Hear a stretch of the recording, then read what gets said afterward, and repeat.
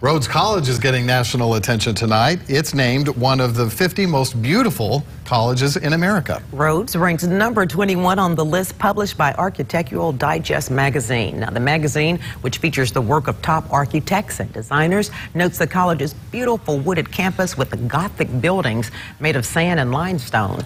Several of Rhodes' buildings are already on the National Register of Historic Places. You feel like you're on the set of Harry Potter when you walk on that campus. Yeah, and it reminded me a lot of Duke in North Carolina. Yeah, very pretty.